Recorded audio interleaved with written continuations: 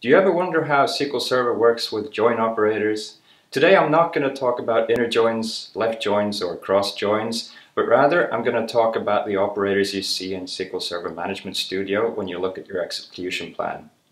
They're some of the most important operators you'll be paying attention to when you're query tuning a slow-running query.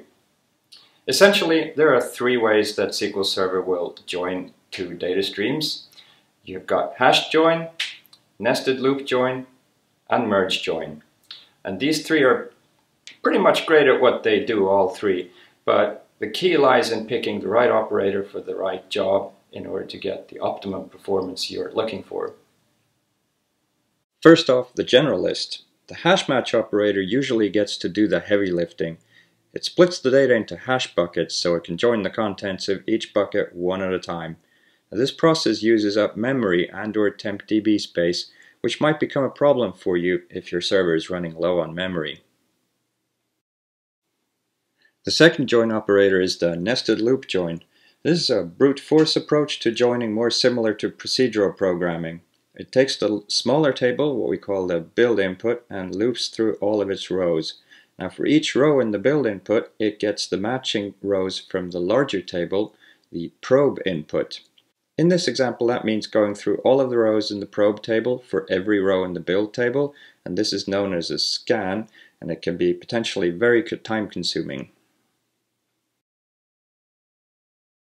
Now look what happens when the probe input is already sorted.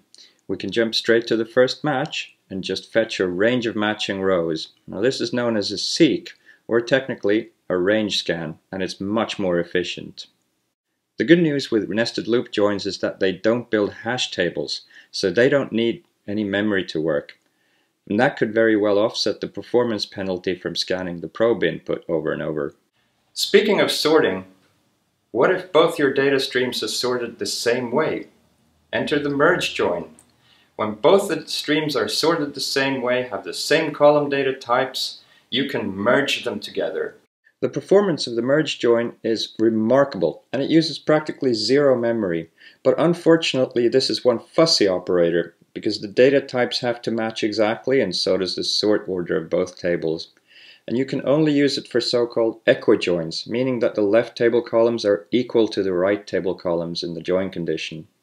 I hope this was an eye-opener to you, and will get you started on some more advanced query tuning. If you want more of this stuff, check out my blog, SQLSunday.com, where I write lots of stuff on query tuning and cool coding patterns. Or contact me for some custom T-SQL training. Have a nice day.